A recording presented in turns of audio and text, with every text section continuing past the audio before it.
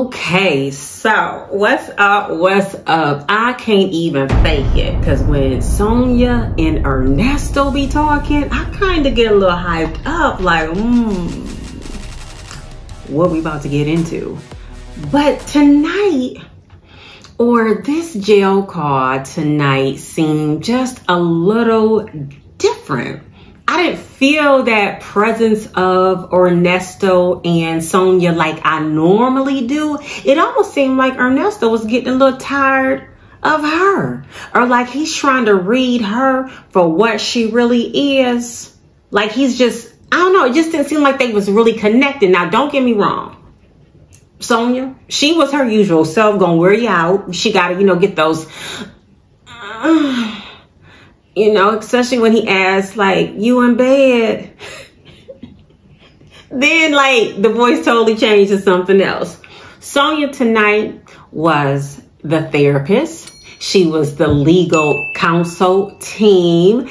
She was the corrections officer. I mean, she even went so far as to say, well, you know how it is with these COs. They don't really have no humanity when it comes to humankind and how they're to act. And I'm thinking, how you think some babies was made in jail? Okay. Oh no, they got that human to human contact. Okay. When they doing these other things, now maybe they just ain't feeling him up in there. I ain't saying to be doing anything like that. All things alleged, just my opinion. But then, she becomes the CEO correspondent of the healthcare system when she went into talking about HIPAA violations.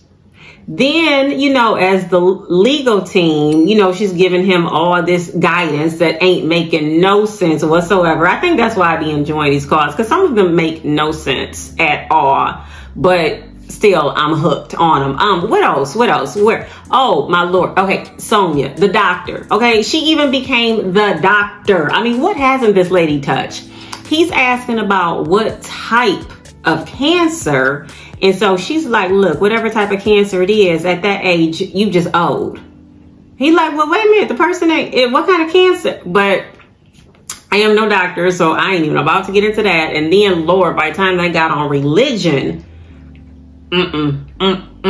just the craziest thing. And another part of this phone call I want to mention before I even go there, but I was like, did I hear this correctly? I had to back it up, rewind, go back to yesterday's taping. But I'm like, why? Because I already know these tapings. Like, I be keeping up with these crazy folk. Sonya telling him that Ernesto, see, they be having us all over the place a lot of times. But Ernesto told Sonya that she's got to be confident.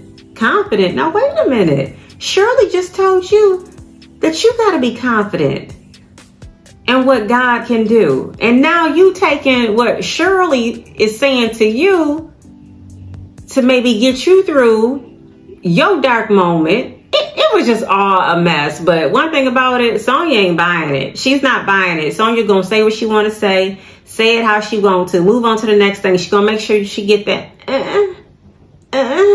in there as well.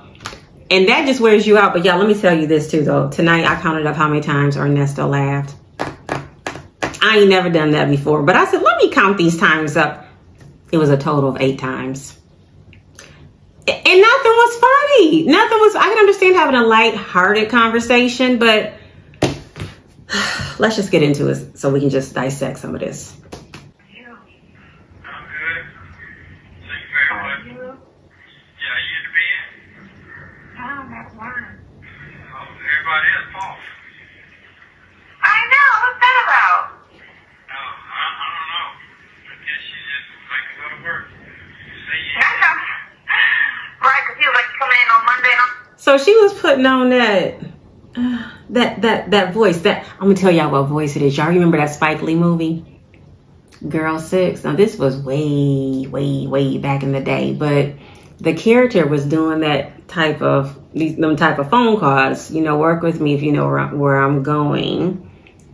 Girl 6, Teresa Randall, played that role, and she had a heck of a voice that she put on for that role. But that's how this one right here, Sonya, is trying to sound like, but she be going in and out like, my gosh, like, what's that all about? Like, because she's at work. How did you just change it up from, I'm at work? Like, you trying to have this purr voice. That, look, it ain't working. At least it wasn't working tonight. But like I said, Ernesto, he didn't sound like himself. But you know, they get in these situations, and sometimes like people's minds don't be all there, and before you know it, they be having to take certain medicines to keep them. But you know, all things alleged. I'm not saying that is what's going on, but whoo, they said, okay, so far this has been going on. He's been in jail from this, according to this phone call here, for 6 months. Okay, what's another part we can get into? Okay. I'm on the legal side. I got this, so you can make sure that that's handled. You just need to make sure your mental is good. So you need to start talking to people. Okay. Don't just sit there and look at a wall or look at an inmate. Call your friend, call your brother, call your son. Okay. All right. You hear me? I I'm sitting there because you're not helping yourself. That right there will turn into something physically wrong with you. You stress yourself into a stroke or a heart attack.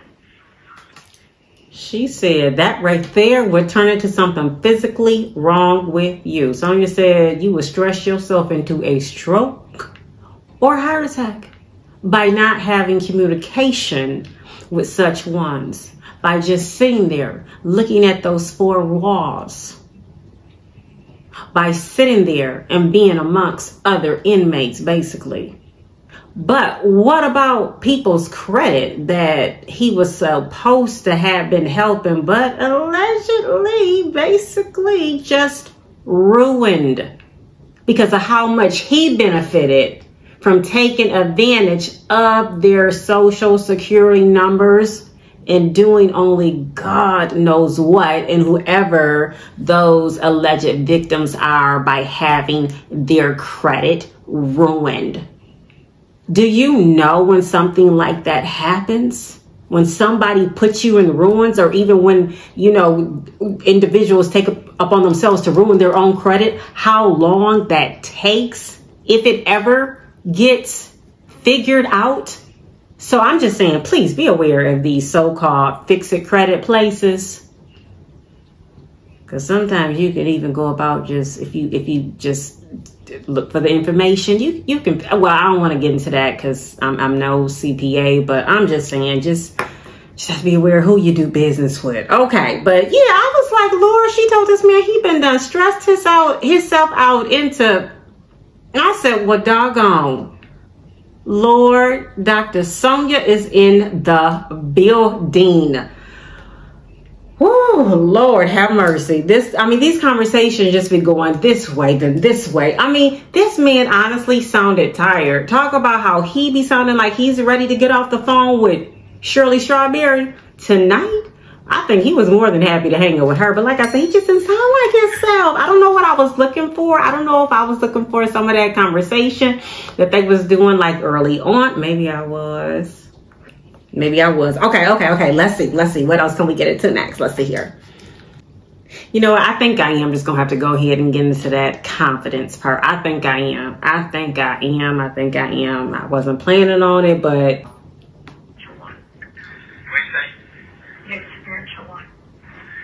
Yes, that's right. I do believe in God, but you know, sometimes we got we lose confidence in a lot of things, but that's okay.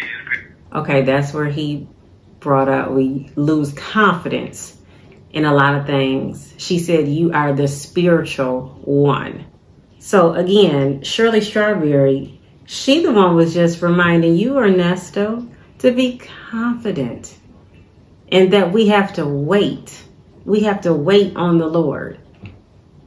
Not using it on her. How dare you? How dare you, Ernesto? So when you believe in God and see what's going on in the world, how do you justify that there's a God? That's what I'm trying to figure out. Cheers. I'm gonna answer that question real good for you, because I used to think like that, and I used to worry myself about that, and I used to lose faith in God and things. But you have to understand what is the lane, what that lane is. A whole bunch of people just rock to the core and still be living that. But the question you ask me is, how can it be that God allowing all these things to happen? That's what you think. Then I have to figure out. Sometimes you have to destroy. Some things need to be destroyed for something else to be built. What the heck was Ernesto talking about? It was just one question, just to kind of stimulate the mind. Ask a question, you know, where you come from. What do you think about this?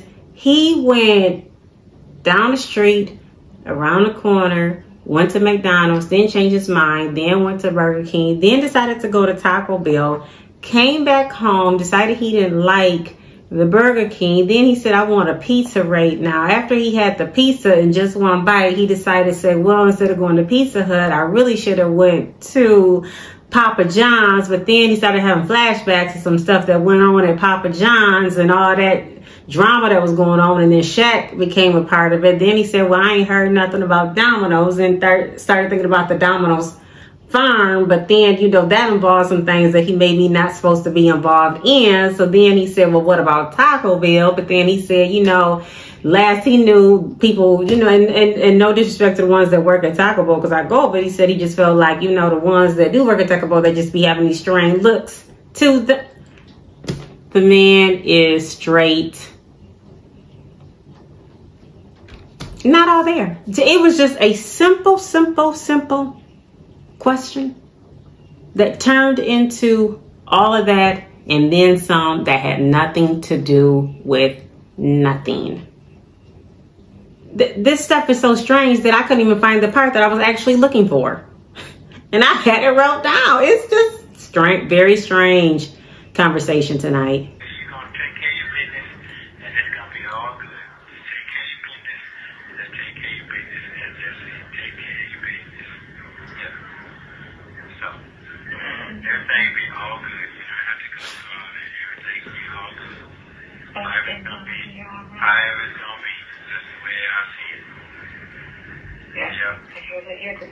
She said,